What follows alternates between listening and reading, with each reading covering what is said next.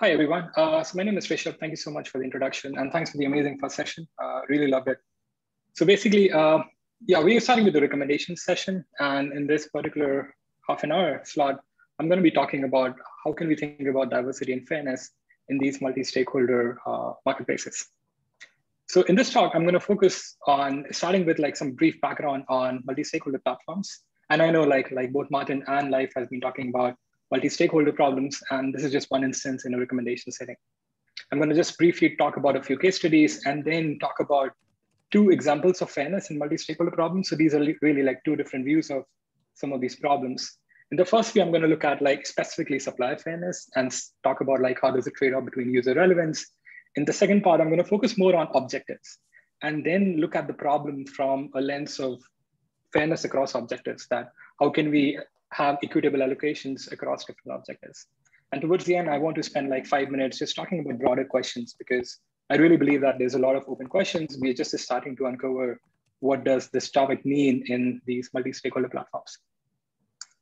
So yeah, just a quick background on multi-stakeholder platforms. And essentially, I just want to remind everyone that like as a community, in search and recommender systems both, we've been mostly user-centric in our approach, in our thinking, in our evaluations, in our user studies, in our like logging information, in our objectives, which our models optimize for.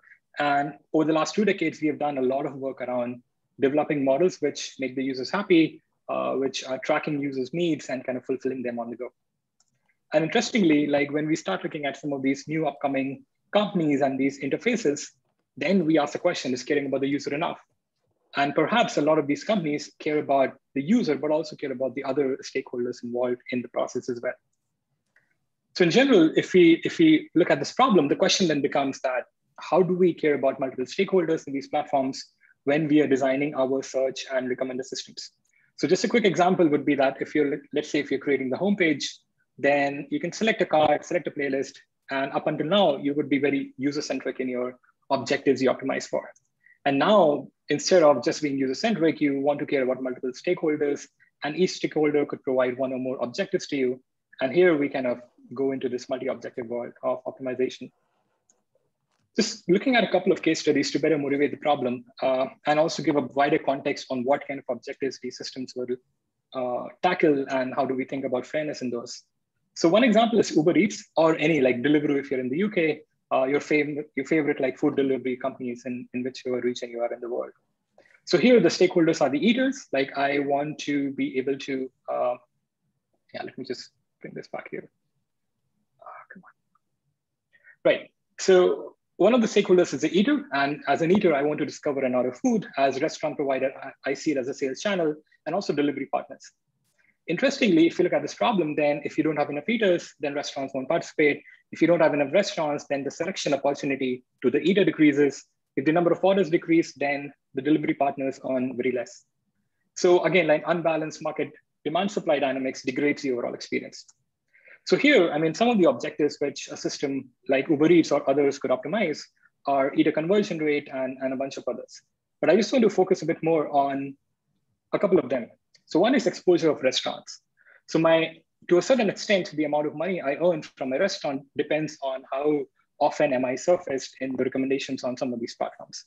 And not just restaurants, like earnings per delivery partner is also mandated by how the main matching model matches the delivery partner to the specific order. So again, here we are starting to see that some of the search and recommendation implications of the decisions have implications on like the restaurants and delivery partners. Another example, quick running through this, would be Etsy. So Etsy is a marketplace for craftsmen, and we have buyers, we have sellers, we have the platform itself. So it's a 3-sided marketplace. And if you look at some of the sellers, then they want to target larger audiences and potential buyers. They want to run campaigns more effectively. And as a platform, like Etsy would want to build a healthy ecosystem, right? And they want to speed up the buyer and seller communication to kind of close the deals quickly. Another famous example is Airbnb. And here it's a 2-sided marketplace connecting hosts and guests. And essentially here, you can optimize different objectives. Some of these could be, my AirPod is holding up a bit. Yeah, so some of these objectives could be conversion, number of bookings, and so on. If you look at some of these closely, you want to optimize the number of bookings per host, and not just global, but also for your tail host as well. And in general, if you're looking at helping hosts who may not host that often or who go on a vacation, come back. So there's a lot of these scenarios. And there's this Medium article from Airbnb engineering team, which talks about some of these in great detail. So I highly recommend going through that.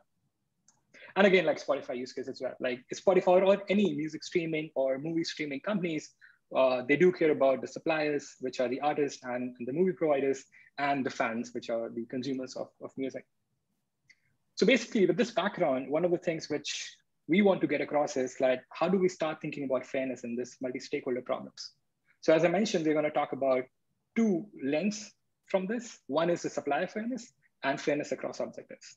So when we start looking at supply fairness and consumer relevance trade-off, then again, like, yeah, we're talking about work which we did at Sikkim. And here in this paper, we started talking about how do we go towards a fair marketplace and how do we balance the user relevance with supplier fairness and the impact it has on user satisfaction. So here, if you look at it closely, then most of these platforms suffer from something called the superstar economics. So again, the recommendations we do are often based on predicted relevance. So we try to predict a relevance score between users and the items based on any sort of complicated or simple models which we can deploy. Now, in general, we always see a long tail of suppliers which don't get exposed a lot. And the long tail could be with respect to multiple things. It could be with popularity, it could be with exposure, it could be predicted relevance, and a bunch of other cases.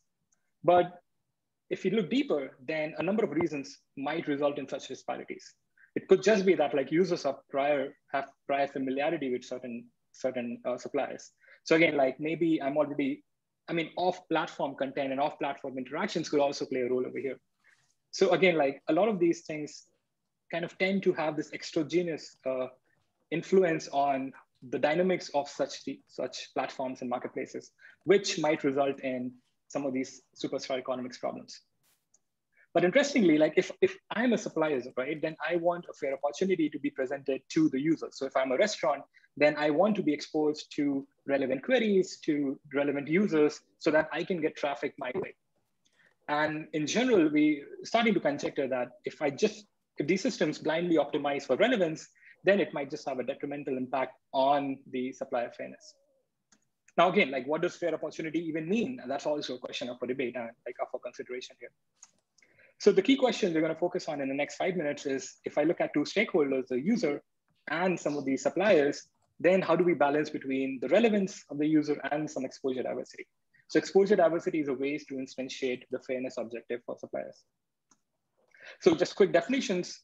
By relevance, we mean a recommendation is relevant if it closely resembles users' interest profile, and you can have your favorite embedding-based models or any complex neural network to do that. You can look at satisfaction as relying on implicit feedback. So again, we can track a lot of these online behavior of users and then derived satisfaction metrics for them. And for this specific word, for fairness, we look at group fairness across supplier groups. Now, what does a fairness definition over here look like? So again, like just in this work, we said that like we can say that a set of tracks is fair if it contains tracks from suppliers which belong to multiple groups. And there's a function over here which has a nice property that it's a submodular function, which are kind of easy to optimize in a greedy optimization world. So a quick example of what this function would do. So here we are saying group fairness across different suppliers. So let's say I pick up the popularity of these suppliers and then divide them into different bins and buckets. So now I have the red bucket, I have the pink buckets, and I have the green buckets, right? So these are 3 different groups of suppliers based on popularity. Now, if I just purely optimize for the submodular function, then I can say that if you are choosing 4 suppliers and 2 of them are from the red, 1 from pink, 1 from green, then that value is greater than selecting all 4 from any one of these. So now this function in itself is a very nice, again, it's a very cute mathematical trick that gives me, like encourages the system to pick up content from multiple suppliers. So this is great. I mean, I can use this then as a way of diversity and just kind of say that, let's assume that that's a fairness metric for suppliers we use for the time being. Just a quick note on fairness, right? I mean, there's a numerous attempts to define what fairness actually means, and it's unlikely that there will be one universal definition. I'm preaching to the choir here. I mean, a lot of people on the call know a lot more about all these definitions and how we can instantiate and use them. So again, like in this framework, I mean, we are amenable to other interpretations and definitions of fairness. So for now, let's just use one of these and then see what happens. Great. So now we're saying that, okay, I'm looking at some music consumption on a platform, and then I want to understand the trade-off between consumer relevance and supplier diversity or supplier fairness. So if I randomly sample a set of playlists, so each of the playlists is a set, and on the x-axis, I plot the measure of fairness, which is the diversity estimate. On the y-axis, we plot relevance. So we see here that things at the top right are blank. So very few sets have both high relevance and high supplier diversity. So the conjecture over here being that optimizing just for relevance without explicitly considering fairness will have an adverse impact on the supplier fairness. So now for that, we need recommendation policies which account for supplier fairness as well. So some of these naive things you could do is like just purely optimize for relevance, purely optimize for fairness, or you could do some things in between. Like you could trade off, you can have some guaranteed relevance that as long as you can guarantee me that I'm not gonna tank below, let's say 0.8 relevance, I'm okay with you optimizing for fairness or diversity. So it's a constraint optimization problem. Or we can look at some adaptive policies. Again, not going into much detail, but the adaptive policies here say that there are certain users who are more okay with the platform recommending diverse content, and certain users don't really like it. So based on the user's receptivity levels, we can tweak the recommendation policy to show supplier fairness or kind of not respect some of these diversity constraints. So interestingly, we start seeing some good results over here. So on the x-axis, we have the parameter which adjusts how much respect you want to give to supplier diversity versus relevance. And on the y-axis, we have user satisfaction. So again, a bunch of these results are from some of the counterfactual evaluations techniques which we're kind of using internally. So one of the things you start noticing is that there are inflection points over here. So these are inflection points which provide us good trade-off, that I can get decent enough gain in supplier diversity without hurting user satisfaction by that much. But definitely there is a trade-off here. And now we are dealing in a world of trade-offs. But very importantly, if you also look at how some of these models perform, then the adaptive models, the user adaptive models, they give us the best trade-off. So here we're getting the max gain in user satisfaction, and we are losing least in terms of the diversity estimate as well.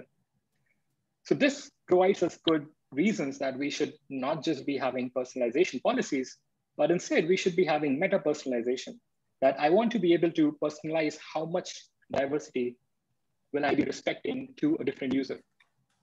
So this is what a user level heterogeneity in diversity looks like, that not all users would be okay with you doing them for that.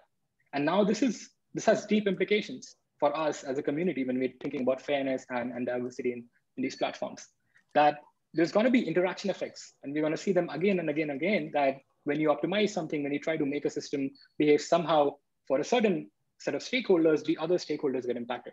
So now we have to accommodate for these interaction effects across multiple stakeholders when we are trying to see how the system will perform overall. So the take-home message is being so far that there's an interplay between consumer relevance and supplier diversity, and we live in a world of trade-offs. And we start observing that there's a varying degree of user receptivity. And in general, we need to be considerate of the interaction effects across consumers and suppliers. So let's take a step back. So here, up until now, we are saying that there are platforms wherein we have users and suppliers, and we care about at least one objective from both the sides. But what if we go deeper? Like as a system, I want to be able to optimize for multiple objectives across multiple stakeholders. And how do we do that at scale? So here, the lens which we want to look at this work is across by looking at fairness across objectives. So in a multi-stakeholder platform, I have multiple stakeholders, and each of these stakeholders contribute some objectives which they care about. And now I want to prefer some equitable allocations to each of these objectives. So again, up until now, the lens we were looking at the work was that there's a supplier, and across suppliers, I want to be fair. What is fairness? How do we do that? That's a great question. But now we are taking another look. We're saying that, okay, I have multiple objectives in a system, and I want to be fair across all the different objectives. And this is traditionally what a multi-objective machine learning models are trying to do as well. So here we care about balancing multiple objectives. And let's say some of these example of objectives could be user satisfaction. There could be 3 of them, like stream time, clicks, items consumed. It could be diversity of suppliers. It could be promotional objectives, that there's a specific set of suppliers I want to expose more on the platform. So we start seeing some very intuitive things, that the different satisfaction metrics are correlated with each other. So that's great. I mean, if I optimize for one, I get the other for free. But the supply diversity is almost neutral. And importantly, when you randomly sample some suppliers and want to boost them, then it starts kind of creating problems, because you see like some negative correlations pop up over there. So that means like to balance multiple objectives, we have to do something more advanced. And just a weighted interpolation will not kind of play it out nicely. So we tackled this work at a recent KDD paper, which we presented, wherein we were looking at joint optimization via contextual multi-objective bandits. So I'm not going to talk about this paper in great detail, but I'm going to talk about one specific function which we use, which we kind of create our model around, and show how that function can give us more, increasingly more equitable allocations across objectives. So again, this slide, I kind of show that the start that we have multiple stakeholders and we should optimize for some functions which are multi-objective in nature. And the core function which we use in this work is the generalized Gini function. So the Gini index has been traditionally like very, very common, very, very applicable and used across measuring income inequalities. And here we try to take an extended version of that. So a generalized Gini function says that it's a special form of ordered weighted averaging. So it is weighted averaging, but in a slightly different manner. And it respects this Pigeon-Dalton transfer, that it prefers allocations that are more equitable. So I'm going to spend the next 5 minutes talking a bit about the properties of this function, and then just kind of give a hand-wavy image of how we use them in a multi-objective bandit setting. So the generalized Gini functions is a special case of ordered weighted averaging. So weighted averaging is simple, like W1S1 plus W2S2. So ordered weighted averaging essentially says that we care about ordering the vectors first, and then using that permutation, we assign the weights. So essentially what that means is that here the weights are not assigned to attributes. They are assigned to the sorted scores. So if I have a vector of 5 objectives, so the W1 corresponds to the weight to the highest objective, regardless of which of these 5 objectives it is. So it has a very beautiful implication for us, that now if I control the weights, because I'm sorting the objectives, so now I can dynamically control the importance given to different attributes. So this is the key property over here, that in runtime, because the objectives don't get a fixed weight, and the weight is based on the importance you want to give to that objective, so you have this more dynamic control as your policy plays out in production. And this is one of the most nice things about this function, that it respects this principle which prefers allocations that are more equitable. So let me dive in a bit more into what it means. So the Pigeon-Dalton principle says that a gap diminishing transfer from someone with more to someone with less, it decreases the overall inequality. So again, there are a few points over here. It's gap diminishing, that if there's a gap between 2 things or 2 people or 2 attributes, then if we transfer from someone with more to someone with less, is going to decrease the inequality. And in general, if I look at, like, let's say X, which is 3 objectives, and let's say these are the scores for the different objectives. So if I do a epsilon transfer from the 3rd to the 2nd, then it's going to end up in a world which is has less inequality across these objectives. And this is exactly what the Gini function does. So if I look at this PD principle, the Pigeon-Dalton principle, it's a kind of a kinder, gentler cousin of the Pareto principle, that the Pareto optimality prefers efficiency, while this PD principle prefers equity across allocations. So let's look at like what we meant by the GGA function respecting this principle. So if I look at all x's, so again, x is a vector of objectives, and let's say xj is a higher scoring objective than xi. And I want to transfer something from xj to xi, but only by a slight amount, not greater than the difference between the 2. So effectively what that means is that the Gini index function, wherein we are making x by transferring something from the ith attribute of the vector to the j, from the j to the ith, then that Gini function of X is going to be having a higher value than just X without that equitable transfer. So here, now we're transferring from somebody with more to somebody with less, and thereby decreasing inequality across the different objectives we care about. So again, this transfer allows us to balance the reward vector. So now if certain objectives are getting more reward, then if we want to be equitable, then now we can do this optimization and then try to have more balancedness in our outlook towards these objectives. So one of the nice things, there's a paper from 1980s which says that if you have this Gini function, then you can solve it by directly solving a linear program. So again, like if you have multiple objectives and you want to impose a Gini function, generalized Gini function on top of it, then you can simply solve this linear program and get the corresponding weights, which give you this equitable allocations. The problem is that like when we're trying to have a real world deployment, then this is computationally very expensive, that I do not want to do that at each round of bandits. So now in that paper, in the KDD paper, we propose a gradient SN-based solution. So again, I'm not going to go into much details, but now we try to say that we want to optimize a multi-objective function in a contextual bandit setting, and we use this GGF function over here.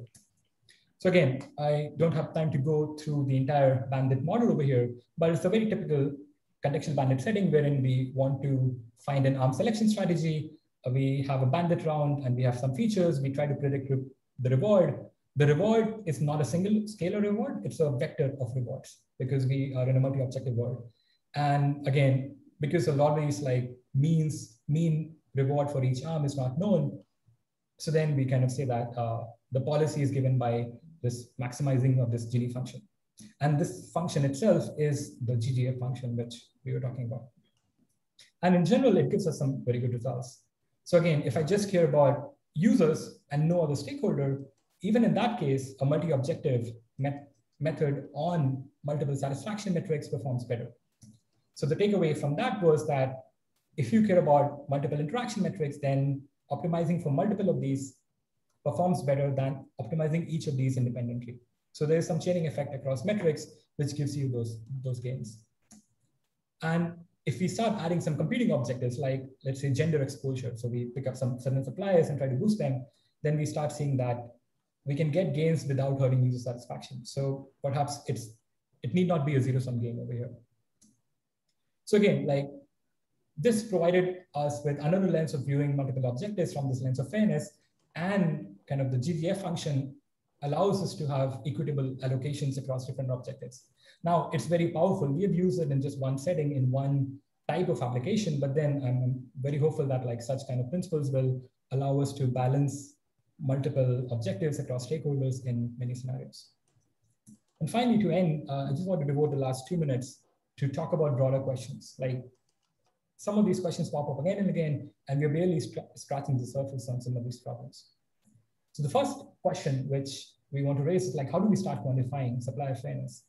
And what does, so there are certain suppliers, like if you look at Amazon, then there are certain retailers on the platform who have like hundreds and thousands of products. Do you want to give equal exposure to them as compared to some retailers who don't have as many products? Some suppliers on the platform would have been on the platform for a long enough time, and like users would have created this like brand image and like brand association with those. So again, like controlling for all of these things and then kind of coming up with like, okay, what's a nice distribution of exposure? That's a very hard problem. So how do we start thinking about these in a marketplace setting? So what should be the target distribution? So if you're looking at a distribution across exposure, then what should the final distribution be? Should it be a uniform distribution, or are we still okay with a long tail distribution, but with certain properties?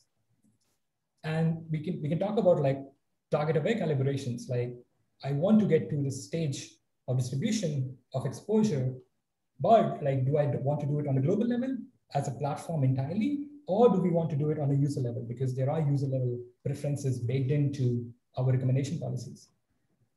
The next question is interaction effects. Anything we do on one stakeholder will have an impact on the other stakeholders. How do we start balancing these together?